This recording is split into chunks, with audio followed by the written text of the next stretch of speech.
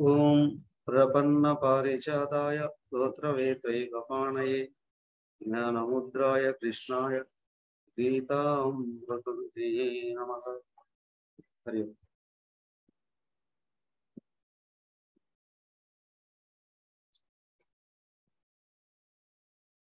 హరి ఓం. 14వ అధ్యాయం 18 రోజులు క్లాసులు చెప్పుకున్నాం. 18 రోజులు డిస్కస్ చేసాం. ఎందుకు అక్కడ క్లాసులు 9 అంకెతో పూర్తయింది, మళ్ళీ 9 అంకెతో పూర్తయింది. సో అది అంత ఇంపార్టెంట్ అండి. ఓకే, ఈరోజు మీ ఇష్టం, మీరు ఏ ప్రశ్నలైనా సంధించవచ్చు. ఒక్కొక్క ప్రశ్న మీరు అడుగుతారా, నన్ను అడగకుండా?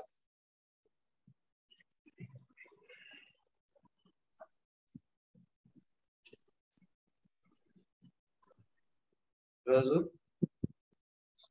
మీరు ప్రశ్నలు మీరే అడుగుతారు, జవాబులు కూడా మీలో ఎవరో ఒకటి.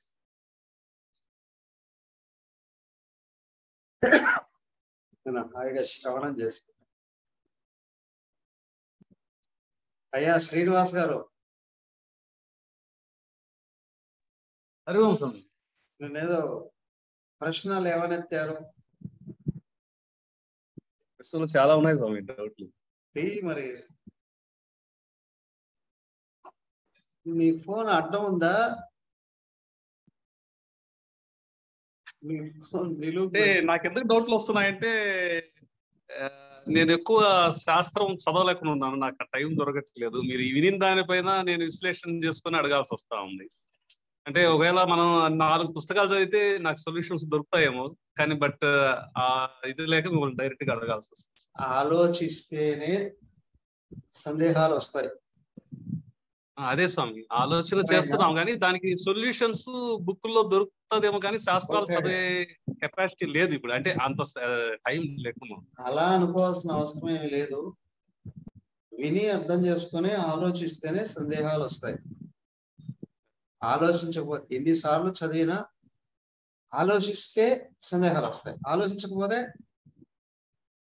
కొట్టుకుపోతూ ఉంటది ప్రవాహం లాగా. లేదు స్వామి, నేను ఒంటరిగా ఉన్నప్పుడు నేనుగా తెలుసుకోగలుగుతున్నాను, అలా ఉండగలుగుతున్నాను. ప్రపంచంలో వెళ్ళినప్పుడు నేనుగా వ్యవహరిస్తూ ఇతరులతో ఉంటూ అలా ఎలా జ్ఞప్తి పెట్టుకొని ఎలా చేయిస్తే నేను అలా ఉండగలను అనేది కదా. దానికి ఒంటరిగా ఉన్నప్పుడు నేనుగా ఒకే ఉండొచ్చు, ఎందుకంటే డిస్టర్బెన్సెస్ ఉండవు కాబట్టి. ఉండవు. వ్యవహారంలో ప్రపంచంలో అలా ఉంటే పిచ్చోళ్ళగా చూస్తారు కదా.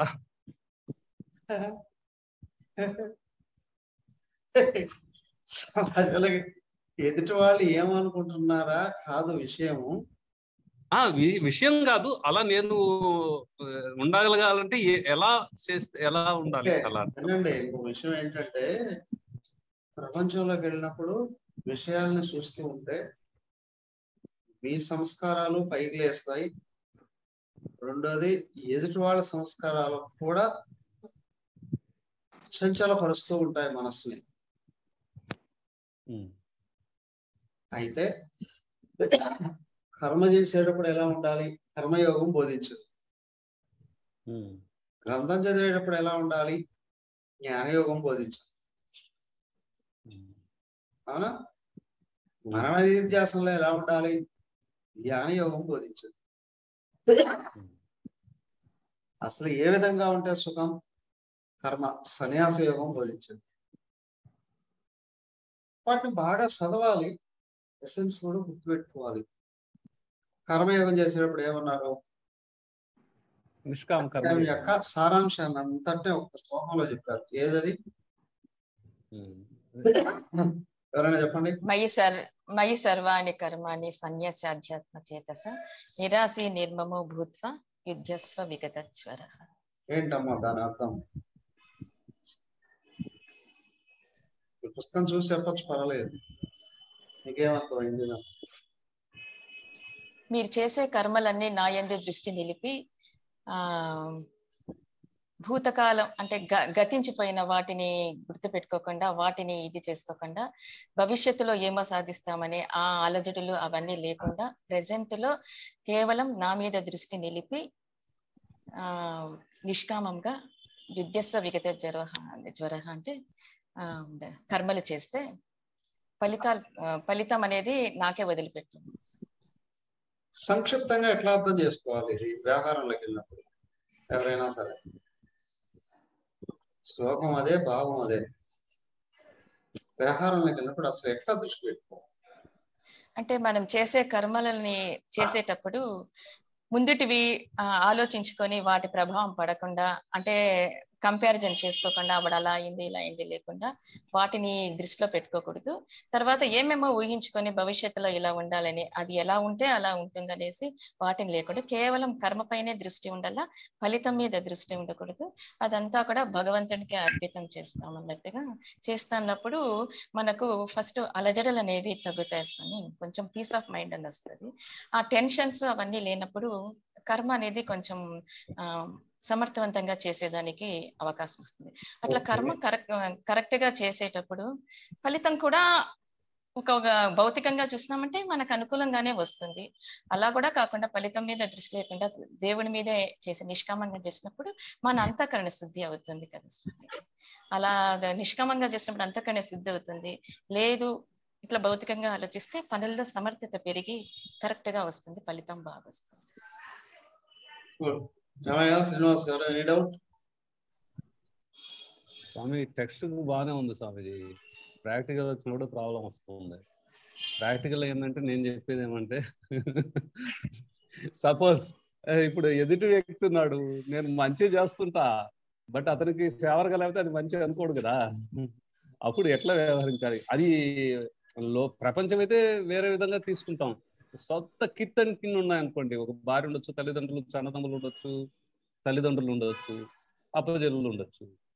ఆడ ధర్మం న్యాయం అని కూర్చుంటే కొన్ని వాళ్ళకి ఫేవర్గా కొన్ని లేకపోతే నిష్కామంగా ఆడ ప్రాబ్లమ్స్ వస్తున్నాయి. How it is over. అప్పుడు నేను వాళ్ళకి ఫేవర్గా చేసి నేను దాంట్లో టచ్ కాకుండా ఉండడం, లేకపోతే నాకు నేనుగా ఉండి వాళ్ళు ఏమన్నా అనుకున్నా పర్లేదని ఉండమా, ఇది నాకు కావాలి. అది ఇవన్నీ పాఠాలన్నీ నాకు కాదు, నాకు పాఠం అవసరం లేదు. I want to go for practical. అది కరెక్ట్ కాదు, ఇది కరెక్ట్ కాదు. దానికి ఏమన్నారు వ్యవహారాల్లో? నువ్వు పెంచక నవ్వగా తప్పించుకు తిరుగువాడు కాదు. అది మీరు చెప్పారు కాదని లేదు. కొన్ని సిచ్యువేషన్ లో అటు పోలేనప్పుడు ఎలా ఎవరన్నా చెప్తారా? ప్రపంచం అయితే తప్పించుకోబోతున్నా, ప్రపంచం బయట వ్యక్తులు అయితే తప్పించుకోబోతున్నా. బయట అది కూడా చెప్తాను, ఒక 1 నిమిషం అమ్మ. బయట వ్యక్తులు అయితే తప్పించుకెళ్ళిపోతా, ఇప్పుడు ఆఫీస్ కావచ్చు, బయట వ్యక్తులు కావచ్చు. Then that is if it is my house, my children, my daughters, my wife and my mother, how can I come out of? చెప్పండి. ఇప్పుడు దానికి ఎవరైనా ఆన్సర్ చెప్తే ఉండు చెప్పాడు అయిపోయింది. అవి థియరిటికల్ లెసన్స్ స్వామీజీ. ఫస్ట్ లో మాకు కూడా అట్లనే అనిపిస్తోంది, ఇది ఎట్లా ఇంప్లిమెంట్ చేసుకోవాలనేసి. కాకపోతే ఈ మననం అనేది ఎక్కువ అయ్యే కొద్దీ మనకు తెలియకుండానే గుర్తొస్తాంటే స్వామీజీ. కాబట్టి ఈ ఫ్లక్చుయేషన్స్ అనేది లెసన్స్ నేను ఇప్పుడు నోట్లో చెప్పినంత మాత్రాన నేను దీన్ని అధిగమించినానని కాదు, కాకపోతే ఎక్కువ మననం అవుతూ ఉంటుంది. ఇది పిల్లలకు చెప్పించినప్పుడు కూడా ఎక్కువ ఈ శ్లోకానికి అర్థం చెప్తానే ఉంటాం. ఆటోమేటిక్ గా మనకు మననం అవుతున్నప్పుడు కొద్దిగా ఓవర్కమ్ చేసుకునేదానికి అవుతుంది, గుర్తొస్తాయి ఆ టైంలో. మనం కొంచెం ఒక్కొక్కసారి ఫెయిల్ అవుతాం, కాకపోతే దీన్ని ఎక్కువ ఇది అందుకే భగవద్గీత అనేది ప్రతిరోజు చదవాలని అనిపిస్తుంది. నా ఆన్సర్, నా క్వశ్చన్ అది కాదమ్మా. నేను చెప్పేది వాళ్ళకి ఇవన్నీ నేర్పాలా, వాళ్ళని మార్చాలా, ఇవి కాదు. నా క్వశ్చన్ ఏంటంటే how I can overcome from that. ఆ రిలేషన్స్ నేను చెడుకోకుండా ఎలా మెయింటైన్ చేయాలి? అదేగా చెప్పేది, బాగా చదువు అని. బాగా చదివి అంటే తత్వం వైపు నువ్వు ప్రపంచంలో పని చేస్తే ఓకే, కానీ పని అయిపోయిన తర్వాత కూడా చింతిస్తూ ఉండడమే ప్రాబ్లం. అసలు చింతన లేదు స్వామీజీ. ఇప్పుడు అదంతా కొంచెం మీ దగ్గర స్పీచ్ తినడం అట్లా ఏం లేదు. పని అయిపోయింది అంటే మనసు అంతర్ముఖం చేసుకోవాలి. అంటే అది పెంచాలి. రెండోది అయ్యా ఇక్కడ గుర్తుంచుకోండి, అంటే మీరు అన్నారు కదా ఇట్లా దీంట్లో కొన్ని మంది దూరం అవుతారు, దగ్గర అవుతున్నారని. అది దూరమైన పర్లేదని గమనం అయిపోవడమేనా? అది కూడా ఒక విధంగా సన్యాసమైన సత్సంగత్వం నిస్సంగత్వం వెళ్ళిపోయింది అనుకోండి, వాళ్ళు ఎవరైనా సరే వదిలేయడమేనా? నువ్వు దూరం చేసుకోకూడదు. నేను దూరం చేసుకోవట్లేదు. ఇప్పుడు నిస్సంగత్వంతో నా క్వాలిటీ చూసి వాళ్ళే వెళ్ళిపోయారు అనుకోండి. లక్ష్యం వైపు ముందుకు వెళుతూ ఉంటే ఆయన చూసుకుంటాడు అనేది ధీమా వదలాలి అక్కడ. అది చెప్పింది. మయి సర్వాణి కర్మాణి సన్యస్య ఆధ్యాత్మ చేస్తా. అయ్యా నేను నీకు అనుగుణంగా నడుస్తూ ఉన్నా, నాకు అవసరమైన నువ్వు చూసుకోవాలి. అక్కడ ధీమా వదిలేయాలి. ఒకటి, ఎవరెవరైతే నీ సాధనకు అడ్డుపడుతూ ఉంటారో వాళ్ళు భగవంతుడే ఏం చేయాలో చేస్తాడు. చేస్తున్నారు కదా. అప్పుడు అలా చేసినప్పుడు కొన్ని మంది కిత్ వాళ్ళు కూడా దూరం కావచ్చు, కొంచెం దూరం కావచ్చు. దాన్ని మనకు అవసరం లేదంటారా? ఆ రిలేషన్స్ మెయింటైన్ చేయకుండా వెళ్ళిపోమంటారా? ఒక నిమిషం వినండి. ఇప్పుడు పోయిన జన్మలో మీ బంధువులు ఎవరు గుర్తున్నారా? లేదు. ఆ పై జన్మలో ఎవరు గుర్తున్నారా? ఆ పై జన్మలో తెలియదు. అయితే ఆయా జన్మలో కొంచెం చేసుకుంటూ వచ్చి ఉండొచ్చు. కానీ ఈ జన్మలో లక్ష్యాన్ని తొందరగా బాగా అందుకోవాలి అని అనుకున్నప్పుడు కొన్ని జన్మల అనుభవాలు ఈ జన్మలోనే ఇవ్వచ్చు. అవునా? సాధన తీవ్రతరం కావాలి, తత్వాన్ని తొందరగా అందుకోవాలి అనే లక్ష్యంగా ఉన్నప్పుడు ఇలాంటివి వేగం పెరుగుతుంది. కానీ కర్తృత్వం ఉండకూడదు అక్కడ. నా వైపు నుండి నేను ఎవరికి ఏమీ ద్రోహం చేయలేదు కాబట్టి భగవాన్ నువ్వే ఏం చేస్తావో చెయ్యి. సూక్ష్మంగా గమనిస్తే ఇదంతా సాంగత్యమే కదా, సంఘమే కదా, రిలేషన్. అంతే, సంఘమే రిలేషన్ కదా. ఈ రిలేషన్ లో ఏది అవసరమో అది తీసుకొచ్చి పెడతాడు ఆయన, ఏది అవసరం లేదో ఆయన తీసేస్తాడు అనడం కూడా కాదు. అనుగుణం కాని అంటే వ్యతిరేకమైన సంస్కారాలు కలిగిన వాళ్ళు ఎవరైతే ఉన్నారో ఆయన వాళ్ళ సంఘానికి వాళ్ళని పంపించవచ్చు. ఇప్పుడు ఒక విషయం, పుణ్యక్షేత్రానికి ఏదో ఉత్సవాలు జరుగుతున్నా వెళుతున్నాము అని అనుకోండి, జనరల్ గా ఏం చేస్తారు, ఎవరికి సంబంధించిన సంఘంలోకి వాళ్ళు వెళ్ళిపోతారు. అవునా? కుల సంఘాలు పట్టుకుని లక్ష్యంగా పట్టుకొచ్చిన వాళ్ళు కుల సంఘాల్లోకి వెళ్ళిపోతారు. లేదా ఆధ్యాత్మిక సంఘాలతో తాదాత్మ్యం ఉన్న వాళ్ళు ఆధ్యాత్మిక సంఘాలకు వెళ్ళిపోతారు కదా. ఏ సంఘం లేని వాళ్ళు ఎక్కడో ఒక చోట తిరిగి పడుకుంటారు, ఒంటరిగా కూడా వెళ్ళిపోతారు. అదే అవధూతల వాడు. ఏ సాంగత్యం లేదు, ఒంటరిగా కూడా వెళ్ళిపోయిన రోజులు ఉన్నాయి అట్లా. ఇప్పుడు అదే. కాబట్టి ఇక్కడ ఏమన్నాడు దీంట్లో భజగోవిందంలోనే, త్రిజగతి సజ్జన సంగతి రేఖ భవతి భవార్ణవ తరణే నౌక. త్రిజగతి సజ్జన సంగతి ఏక భవార్ణవ తరణే నౌకా భవతి. సూక్ష్మంగా చూస్తే కొంతమంది దూరం అవుతున్నారు అని అనుకున్నాను, 10% దూరం అయ్యారు అనుకుంటే, సూక్ష్మంగా చూస్తే 20%, 30%, 40% కూడా దగ్గర అవుతూ ఉంటారు. ఇప్పుడు సాధన చేసి దేవుడికి దగ్గర కావాలి అనుకున్న వాళ్ళకి ప్రతి ఒక్కరికి ఎదురయ్యే సమస్య అవునా. ప్రతి ఒక్కరూ కూడా అవునా సాధకులైన వాళ్ళు సంప్రదిస్తూనే ఉంటారు ఆచార్యులు.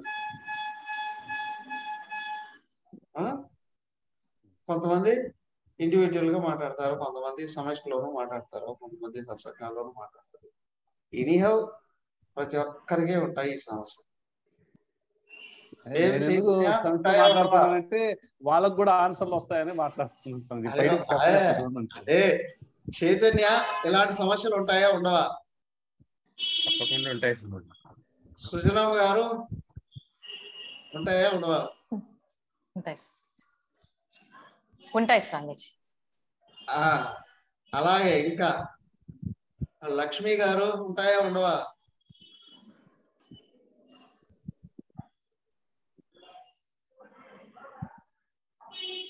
ఉంటాయా ఉండవా? ఉంటాయి స్వామీజీ, ఉంటాయి. శ్రీలక్ష్మి గారు తప్పకుండా ఉంటాయి స్వామీజీ. శేషమ్మ గారు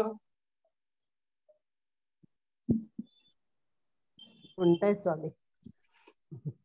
ఉమాదేవి గారు హరియా స్వామి. ఇట్లాంటి సమస్యలు అందరికి ఉంటాయా ఉండవా? ఎందుకుండవు స్వామి, ప్రతి నిమిషము ఎదురవుతాయి. అయితే ఎందుకుండవు, ఎప్పుడు ఉంటూనే ఉంటాయి. సో కాబట్టి శ్రీనివాస్ గారు సమస్య స్వామీజీ సమస్యలు అందరికి ఉంటాయి, కానీ కొన్ని మంది బయటపడాలనుకుంటే కొన్ని మంది దాంట్లో మగ్గుతూ ఉంటారు. నేను బయటపడాలనుకుంటున్నా, అందుకే అడుగుతున్నాను. ఇప్పుడు నేను ఎవరెవరినైతే అవుట్ కమ్ ఓవర్ కమ్ అనేది నేను ప్రయత్నం చేస్తున్నా. కొంతమంది దాన్ని అనుభవిస్తుండొచ్చు, అనిపిస్తుండొచ్చు కూడా. నేను దాని ప్రతి ఒక్కరు సాధకుడిని అనుకున్నవాడు ప్రతి ఒక్కడు ఫేస్ చేసిన వాడే, చేస్తూ ఉన్న వాళ్ళే. అదే అలా ఎక్స్పీరియన్స్ ఎవరికైనా ఉంటే నాకు ఏదైనా సొల్యూషన్ చెప్తారని చేశాను. సొల్యూషన్ వచ్చిందా లేదా? అందరికీ వస్తుంది. వస్తాయి. ఓకే, నెక్స్ట్ ఇంకొక క్వశ్చన్. ఒకటి సునీత గారు కరెక్టేనా? అమ్మా సునీత గారు హరి ఓం స్వామి. కరెక్టేనా? కరెక్టే స్వామి. సో కాబట్టి మీ ఆయనకి బాగా సపోర్ట్ చేయండి. చేస్తాను స్వామి, తప్పకుండా. అంత లేదు స్వామి, అంటే నేను ఆమె ఒక్కటని చెప్పు, చాలా మంది నాకు బంధువర్గంలో చాలా మంది నాకు తెలుసు. So everybody wants to me to engage with, but కొన్ని ఇష్యూస్ లో కొన్ని వస్తాయి. నెక్స్ట్ ఇంకోటి స్వామిజీ, ఇంకొక విషయం ఏంటంటే, ఇప్పుడు సపోజ్ మనం కర్మలు అనేటివి మన బాధ్యత ఉన్న కర్మలు చేస్తున్నాం, ఓకే, అలా కొన్ని చేస్తున్నాం. కొన్ని కర్మలు కొన్ని మనకు తటస్థపడినప్పుడు మీరు చెప్తారు కదా, అవి మనం పెంచుకోవడమా తగ్గించుకోవడమా, అట్లా అవసరం లేనట్టు పక్కకి రావడమా లేకపోతే చేయడమా మంచి కర్మలైన? కర్మను కర్మగా పెంచుకుంటేనేమో బంధనం అవుతుంది. కర్మను లోపల కర్మలను తెంచుకోవడానికి ఉపయోగించుకుంటే బయటపడతావు, అంతే. ఎప్పటికీ అర్థం చేసుకొని చేయాలి. అర్థం చేసుకొని చేయాలి. ఎప్పటికప్పుడు ఇలాంటివి చేసే అని నేను చెప్పడం కానీ, ఇలాంటి స్వామి చెప్పేసాడు చేసేయాలి అని నువ్వు అనుకోవడం కానీ కాదు. ఎప్పటికప్పుడు అలర్ట్ గానే ఉండాలి, ఆలోచించుకొని చేస్తూ ఉండాలి. దానికే ఆరాధ్యాన్ని చెప్పాడు, నీకు ధ్యానం కుదరాలంటే ఫస్ట్ విషయం ఏం చెప్పాడు? అనాశ్రిత కర్మఫలం కార్యం కర్మ కరోతి సహ సన్యాసీ చ సహయోగీ చ న నిరగ్ని నచ అక్రియ. కర్మలను వదిలివాడు గాని ఉపాసనలు వదిలివాడు గాని సన్యాసి కాదయ్యా. కర్మఫలం అనాశ్రిత్య కార్యం కర్మ కరోతి. ఎప్పుడు ఏది చేయాల్సిన అవసరం ఉంటుందో, సాధనకు అవసరము, అది అప్పటికి ఆలోచించుకొని చేస్తూ ఉండాల్సింది.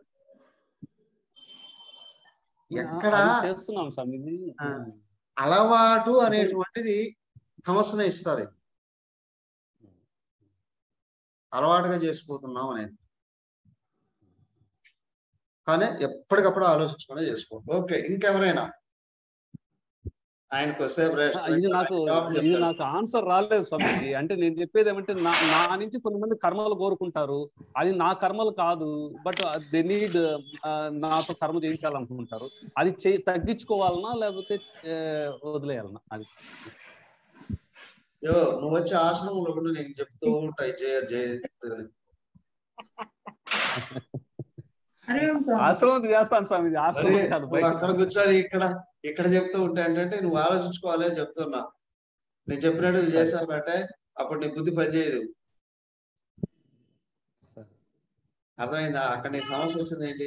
ఎప్పుడు ఏ సమస్య వచ్చినా అప్పుడు ఆ సమస్య గురించి అడుగు, దాని గురించి జవాబిస్తా. అర్థమైందా? నీకు ఎప్పుడు ప్రాబ్లం అనిపించింది అడుగు, అది ఉపాసనే. ఏది మూసలో పోసినట్టు ఉండకూడదు. ఎప్పటికప్పుడు ఆ ప్రాబ్లంని ఆ సమయంలో దానికి అనుగుణంగా దేశ కాలాలను బట్టి ధర్మాలు కూడా మారిపోతూ ఉంటాయి. ప్రదేశాన్ని బట్టి, సమయాన్ని బట్టి, సంబంధాన్ని బట్టి ధర్మాలు మారిపోతూ ఉంటాయి. కాబట్టి దీనికి అన్నిటికీ ఇదే సొల్యూషన్ అనడానికి లేదు. మీకు ఏదైనా ప్రాబ్లం వస్తే హాయిగా మాట్లాడు, లేదా వచ్చే నా దగ్గరకు డేస్ వెళ్ళిపోదు. సరేనా? ఓకే. ఇంకా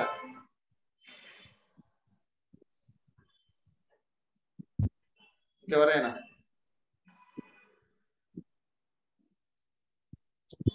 ఎవరికేం సమస్య లేవా? అదే సందేహాలు లేవా? స్వామి సమస్యలు నేను తీరుతారా అని అడగండి. ఇక్కడ అంత థియరీ, ప్రాక్టికల్ అనేది మీరే చూసుకోవాలి.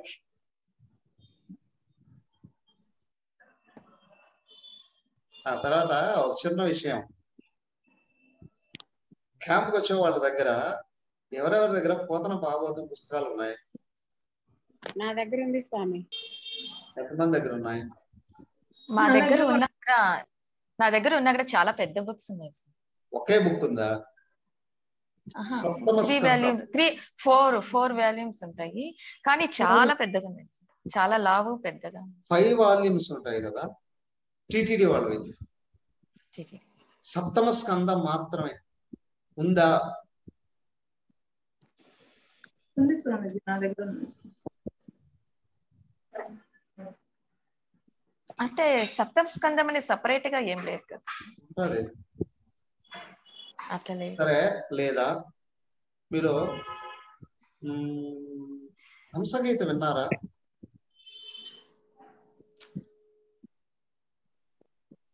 ఈ మధ్య కాలంలో హంసగీత విన్నవాళ్ళు ఉన్నారా? లేదు. ఏదో ఒక అక్కడక్కడ కొన్ని విన్నాను స్వామిజీ, తేజోమయ స్వామి చెప్పినట్టున్నారు. కాదు, డైరెక్ట్ ఆఫ్లైన్ హంసగీత విన్నారా? లేదు.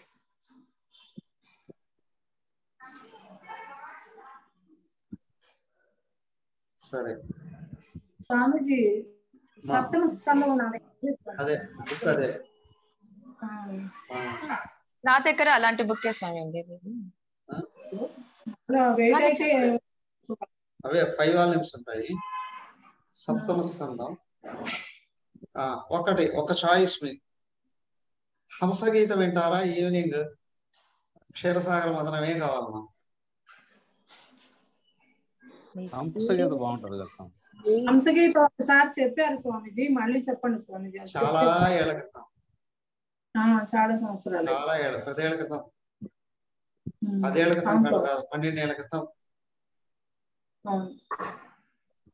కాబట్టి హంసగీత అయితే బుక్స్ ఉన్నాయి, చక్కటి డిస్కషన్ వస్తుంది, డిస్కషన్ కూడా పనికొస్తుంది. సో అందరికి ఇష్టమే కదా హంసగీత. మంచి వేదాంతం, అద్భుతమైన వేదాంతం. అది కూడా భాగవతమే, భాగవతంలోనే ఉంది. హంస కూడా ఒక అవతారం. 24 అవతారాల్లో హంస అవతారం ఒకటి. హ్యాపీ. అంటే బుక్స్ మా దగ్గర ఉంటే తెచ్చుకోవాలి. ఏది హంసగీత? కావాలంటే మీరు ఇంతమంది వినుంటే తెచ్చుకోండి, లేకపోతే నా దగ్గర ఉన్నాయి, తెప్పిస్తాను నేను పుస్తకాలు మాత్రం. హంసగీత అంటే మామూలుగా సేల్ కి పెట్టిండే దాంట్లో ఒక 4 or 5 బుక్స్ నేను చెప్తా అవసరం అయితే. నా దగ్గర కూడా ఉంది స్వామిజీ. హంసగీత ఆన్లైన్ లో విందామని స్వామి ఎప్పటి నుంచో వెయిటింగ్. ఆఫ్లైన్ అయితే చెప్తాం, ఆన్లైన్ ఇంకో 4 ఏళ్ల తర్వాత చెప్తా. స్వామీజీ 4 ఏళ్ల తర్వాత చెప్తా. ఇప్పుడు కావాలనుకుంటే రండి, క్యాంపుకి రండి, ఇద్దరు రావాలని ఉంది స్వామి. కానీ మాకు కొంచెం స్కూలు అది 5 రోజులేగా రండి. మీరు ఒకరైనా రండి, మీకేమో లీవులు దొరుకుతాయో బోల్డ్ ఉంటాయి. మీరు ఒక్కరు రండి, రవీంద్ర గారు ఉంటారులే రండి. ఆయన నాకైతే రావాలనే ఉంది, శాంతి ఆశ్రమం చూడాలి. ఉన్నారు స్వామీజీ, అయ్యా రవీంద్ర గారు. స్వామీజీ పిలుస్తున్నారు, ఒక్క నిమిషం స్వామీజీ వస్తున్నారు. షర్ట్ వేసుకొని కూర్చునే ఉన్నారు. వాళ్ళకి ఇవ్వరు స్వామీజీ లీవ్, అది కప్పు.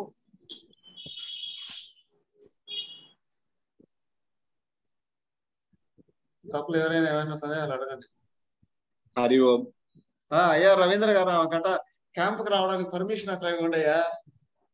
అయ్యో స్వామీజీ, పర్మిషన్ ఇవ్వాల్సింది నేను కాదు, ఆ భగవానుడు ఇవ్వాలి, ఆ సంకల్పం ఉండాలి.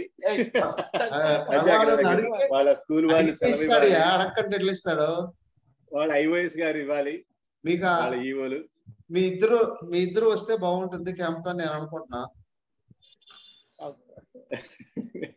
ఇద్దరు మన దాకా 15 రోజులు అలాగే స్వామి, మన 15 రోజుల దాకా స్కూల్ సెలవులు కదా. మళ్ళీ 10th క్లాసులు మాకు సిలబస్లు చాలా టార్చర్ గా ఉంటుంది స్కూళ్ళలో. సరే సెలవు పెట్టాము అనుకో, హంసగీత కావాలనుకుంటే ఒకరైనా రండి, వినిచ్చిన తర్వాత 2 వాళ్ళకి చెప్పుకోండి. హంసగీత కావాలి స్వామి, మీరు అన్నందుకు నేను ఆ బుక్ తెచ్చి పెట్టుకున్నాను. సరే, క్వశ్చన్ పాస్ చేసేస్తున్నాం. Next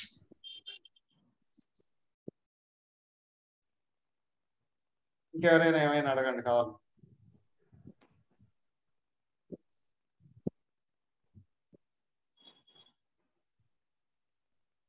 no question. నాది మళ్ళీ అదే మొదటికి స్వామి, మళ్ళీ మీరేమంటారో గాని, మనసు అంటే ఆలోచనల ప్రవాహమే మనసు. గుణాలు మనసు మీద ప్రభావం చూపిస్తున్నాయా, మనసు గుణాల మీద ప్రభావం చూపిస్తుంది, అది నాకు క్లారిటీ లేదు. గుణం పైకి వచ్చినప్పుడు ఆ గుణం నుంచి ఆలోచనలు వస్తున్నాయా, లేకపోతే మనసు ప్రభావం చెంది ఆ గుణంలోకి వెళ్తున్నామా? మనసు ముందా గుణం ముందా? మనసే ముందు అనిపిస్తుంది. ఎలా? ఆలోచన కదా స్వామి. ఇప్పుడు ఒకళ్ళ మీద మంచి అభిప్రాయం ఉందనుకోండి, సత్వంతో మంచిగా నిదానంగా చెప్తాము. ఒకళ్ళ మీద తెలియకుండానే ఏదైనా బ్యాడ్ ఇంప్రెషన్ బయట ఆలోచిస్తున్నారు, మీరు బయట ఆలోచన చేస్తున్నారు, లోపలికి తిరిగి ఆలోచన చేయండి. మనసు నుండి గుణం పుట్టిందా, గుణం నుండి మనసు పుట్టిందా? ఇక్కడే నా కన్ఫ్యూజన్. మీకు శాస్త్రం అర్థం కాలేదా? అంటే ఆత్మ నుంచి కనుక ఆలోచిస్తే ఒక్క నిమిషం, ఆత్మ ఉపాధి అర్థమైంది స్వామి. ఒక్క నిమిషం. మనసు ఏ శరీరములోది? ఓ అట్లా అంట, సూక్ష్మ శరీరం, స్థూల శరీరం, సూక్ష్మ శరీరంలో నుంచి మనసు. గుణం కూడా అంతే, స్థూల శరీరంలో నుంచి వచ్చి. అది కూడా సూక్ష్మ శరీరమే కదా స్వామీజీ. గుణం ఏ శరీరం? కారణ శరీరం. కారణ శరీరం. ఏది మూలం, ఏది ముందు? కారణ శరీరం. సూక్ష్మ శరీరం గుణాలను బట్టి,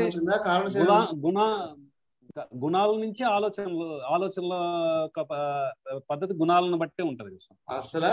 ఇప్పుడు గుణాల నుండి సత్వగుణం ఉంటే ఒక విధంగా ఆలోచన చేస్తాడు, రజోగుణం ఇంకో విధంగా. శరీరాలు కారణ శరీరం నుండి పుట్టే. Bus clear?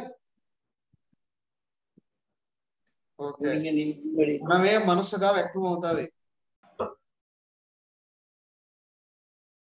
ఈ దీని నుంచే స్వామీజీ నేను మీరు చెప్పింది నోట్స్ రాసుకుంటున్నా కూడా మళ్ళీ నాకు వెనక్కి వెళ్ళిపోకూడదు. మళ్ళీ ఎందుకోసం గుణం నుంచి నేను మాట్లాడుతున్నానా, మనసుతో, మనసు గుణం మీద ప్రభావం. మొన్న దాంట్లో కూడా లాస్ట్ శ్లోకంలో కూడా ఇచ్చారు, గుణాల అతీతంతో అని మనసు మీద, అది చెప్పారు. అది కూడా ఉంది. ఆలోచిస్తున్నారు మీరు విషయాన్ని, ప్రపంచంలోకి ఆలోచిస్తున్నారు. అందుకే దొరకలేదు.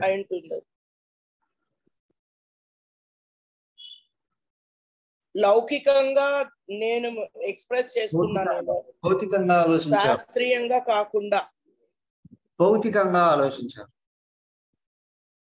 ఫిజికల్ గా, భౌతికంగా బయట. ఓకే, దెన్ ఇప్పుడు ఇంకెవరైనా ఏమైనా సందేహం? 10 నిమిషాలు ఉంది, మళ్ళీ వారం తర్వాత కలుస్తాం. గుణాలను బట్టి ఆలోచనలు ఉన్నాయి కదా, మళ్ళా గుణాలు పెంపొందించుకోవాలంటే మళ్ళీ ఈ కర్మలు చేస్తే కానీ మళ్ళీ ఆ గుణాలు పెంపొందించుకోవాలి. అయితే ఇక్కడ వ్యవహారంలో ఒకటి ఇంటర్ కనెక్టెడ్ కదా, చెప్తామనండి. అయితే ఇక్కడ విశేషం ఏంటంటే కర్మలు మళ్ళీ గుణాలుగా మారుతూ ఉంటాయి.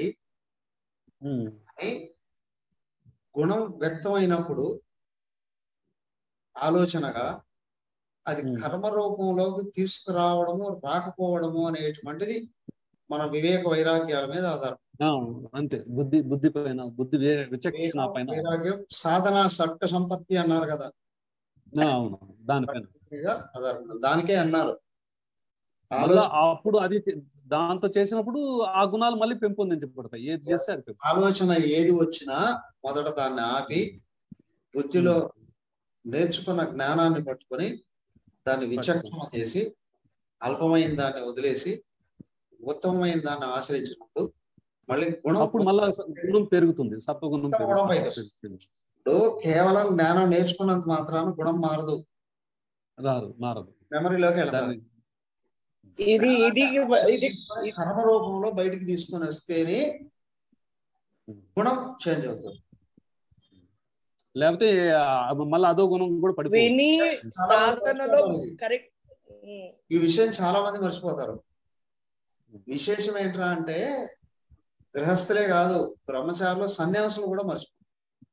అయ్యా పీఠాధిపతులు కూడా మర్చిపోతారు.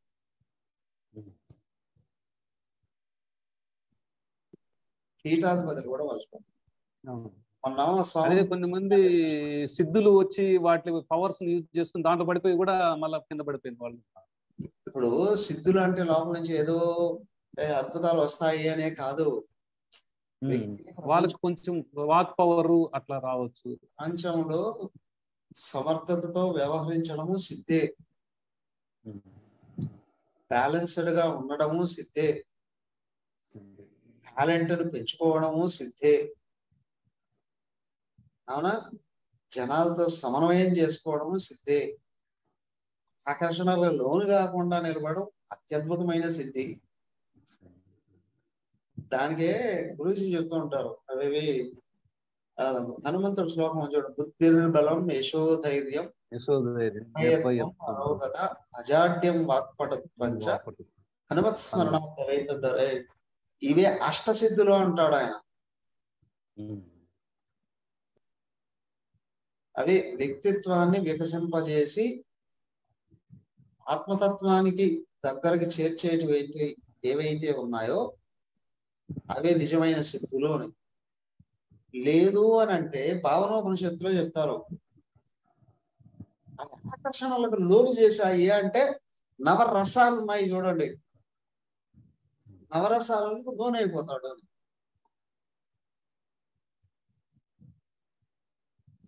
నవరసాలను వశం చేసుకుంటే అష్టసిద్ధులు వ్యక్తం అవుతాయి. సూక్ష్మంగా గుర్తించాల్సింది. అవే భావనోపనిషత్తులోనే చెప్పారు. పతంజలి యోగ సూత్రాల్లో కూడా ఈ అష్టసిద్ధుల గురించి చాలా బాగా వివరించారు.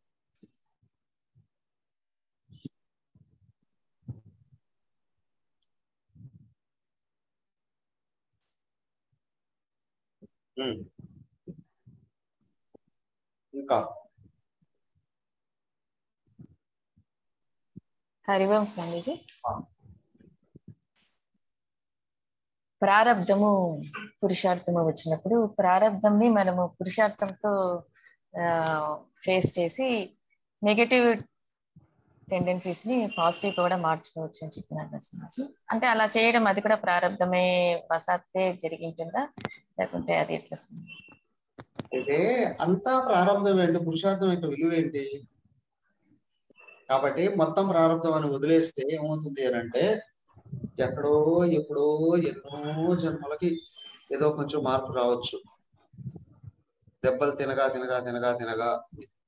కానీ ఇక్కడ వ్యక్తి పురుషార్థాన్ని నమ్మి విలువ ఎక్కడైతే ఇచ్చాడో దాని శ్రద్ధగా మారుతుంది. అత్యంత తొందరగా లోపల గుణాలు మార్చేస్తుంది. బయట నుంచి వచ్చేటువంటి విషయ ఫలాలను మార్చలేం. కానీ ఫర్ ఎగ్జాంపుల్ స్థూల శరీరం మార్చగలమా? ఎవరి స్థూల శరీరాన్ని మార్చలేరు.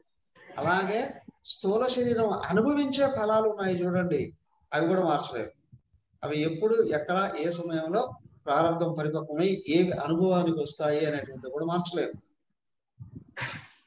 ఫర్ ఎగ్జాంపుల్ ఇంత ఎందుకండి, వారం రోజులు ఆహారం గురించే క్లాసులు విన్నప్పటికీ కూడా ఆహారంలో సాత్వికతను పెంపొందింపు చేసుకోవాలి అనేది ఎంతమందికి వస్తుంది?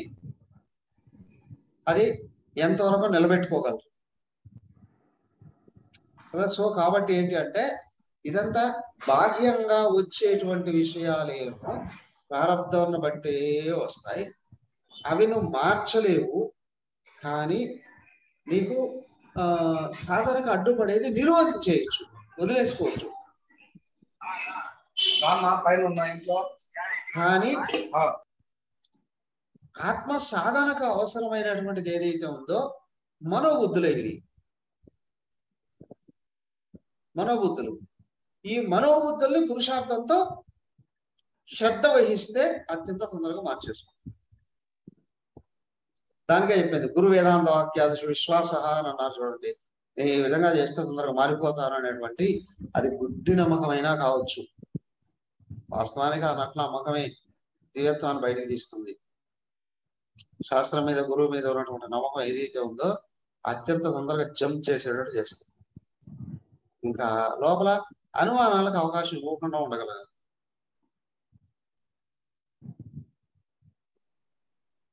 నాకు చిన్న డౌట్ స్వామి, పురుషార్థం కూడా కొన్ని మారే ప్రసక్తి, మారే కొన్ని చూసాము అట్లా. శ్రీనివాస్ గారు ఒక్క నిమిషం, ఆ అమ్మ డౌట్ క్లియర్ చేద్దాం తర్వాత మీరు. అమ్మా, ప్రారంధంని ఒకవేళ ఇలా వస్తుందని కొంచెం ఊహిస్తాం చూడండి, కొన్ని జరుగుతాయి అని అనిపిస్తుంది. దానికి మనము రాకుండా చేసుకోవచ్చా? పురుష ప్రయత్నం, పురుషార్థంతో చేసుకుంటే. అయితే ఇక్కడ పురుష ప్రయత్నం ఏంటంటే దైవం వైపు పళ్ళించడమే, భగవాన్ ఇష్టం అనడం. ఇప్పుడు స్టూడెంట్ చదువుతూ ఉన్నారు, తల్లిదండ్రులను మోసం చేసి పుస్తకాల్లో ఫోన్లు పెట్టుకొని లేదా లవర్స్ పెట్టుకోను ఎంజాయ్ చేస్తాడు కొంతమంది ఉండొచ్చు కదా. తల్లిదండ్రులకు ఎంత ప్రేరణ ఇస్తూ ఉన్నారో వాళ్ళకంటే డబుల్ ఇంట్రెస్ట్ తో చదువుతున్నారు అనుకోండి. తల్లి వాడు పరీక్ష ఉంది మేలుకో ఉన్నారు అంటే తల్లి నిద్రపోకుండా గంట కాఫీ తీసుకొచ్చేస్తుంది కదా. అంటే దానికి ఇక్కడ ఏంటంటే భగవంతుడి మీద సమర్పణ చేసి కృషి అనేది తారాస్థాయికి పీక్ లెవెల్కి ఎప్పుడైతే వెళ్తూ ఉందో ఈ తల్లి శిశువుకి అదే కొడుకు లేదా తన సంతానానికి తన పిల్లలకి హెల్ప్ చేసినట్టు భగవంతుడే దిగి వస్తాడు, ఎత్తుకొని వెళ్తాడు. అంటే అదే చెప్పింది అక్కడ పదార్థంలో చెప్పింది ఏంటంటే జీవభావాన్ని అత్యంత తొందరగా ఆయన లోపల నుంచి కరిగించేసేస్తాడు, లోపల గుణాలని తొందరగా కరిగించేసేస్తాడు. పరిపూర్ణమైన విశ్వాసం, శ్రద్ధ ఎక్కడైతే ఉందో మన ప్రయత్నంలో ఆయన దిగొచ్చి తొందరగా కరిగించేసేస్తాడు. అక్కడ మనం సమయాన్ని లెక్క కట్టలేము. భగవంతుని మీద ఉన్న భక్తి, శ్రద్ధ. Okay, clear? ఇప్పుడు అడగండి శ్రీనివాస్ గారు.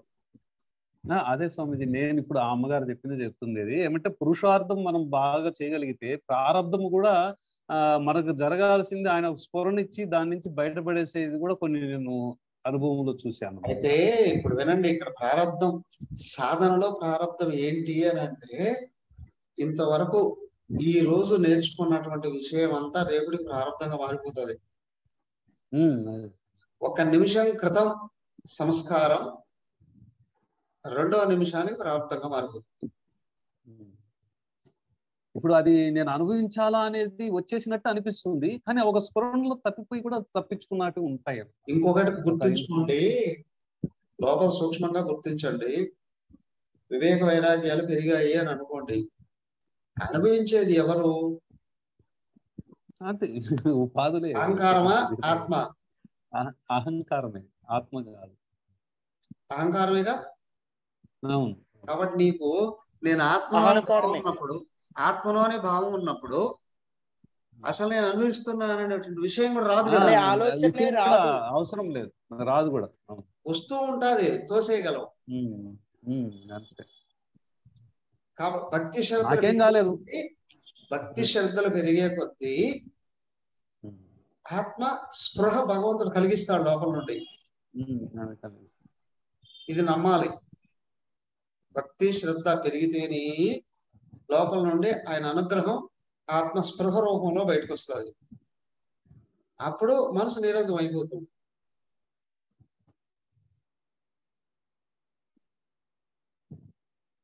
విశేషం ఏంటంటే నీ సాధనతో పూర్వజన్మ పరంగా కొన్ని వచ్చినప్పుడు కూడా భక్తి శ్రద్ధ లేకపోతే అవి ఖర్చు అయిపోయి ఎన్నికి వెళ్ళిపోతావు. అలా కూడా జరుగుతుంది. ఇప్పుడు మనము సోషల్ మీడియాలో చూస్తున్నాం, ఎలక్ట్రానిక్ మీడియాలో కూడా చూస్తున్నాం. అక్కడక్కడ కొంతమంది కొంచెం బాగా సాధన చేసేవాడు కనిపించారు, సడన్ గా ఏదో ప్రాబ్లమ్స్ లేకపోతూ ఉంటారు. అవునా? పూర్వ ప్రారంభం పైకి వచ్చింది, పొందింది. కానీ ఇక్కడ ఇతను కానీ సాధన చేయకపోతే ఎనికి వెళ్ళిపోతాడు. అంటే దేహాత్మ భావంలో పడిపోతాడు అని. అనే అహంకారం బయటకు వచ్చేస్తుంది. మొత్తం జీవితం అంతా ఆవాహించేస్తుంది. అప్పుడప్పుడు అంటూ ఉంటారు చూడు, దయ్యం పట్టింది అని. అలాగే జీవితం అంతా అహంకారం నిండిపోతుంది. దేహాత్మ భావం, కర్మఫల ఆసక్తి పెరిగిపోతుంది.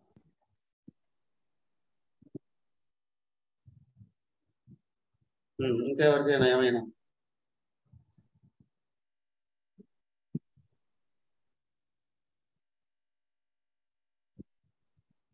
సాధన ఇంకా ఎక్కువగా అభివృద్ధి చెందాలంటే మీరు చెప్పారు మెడిటేషన్, కొంచెం శ్రద్ధాభక్తి ధ్యాన యోగాదవై, అంటే మనం ఏమేమి అలవర్చుకోవాలి డైలీ దాంట్లో అనేది. శ్రద్ధాభక్తి ధ్యాన యోగాదవై.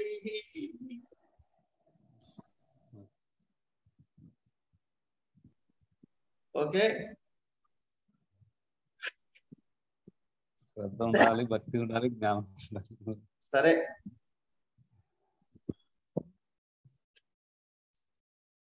ఓం సర్వే భవంతు సుఖినః, సర్వే సంతు నిరామయాః, సర్వే భద్రాణి పశ్యంతు, మా కశ్చిత్ దుఃఖభాగ్ భవేత్. ఓం శాంతి శాంతి. హరి ఓం. శ్రీ గురుభ్యో నమః. హరి ఓం.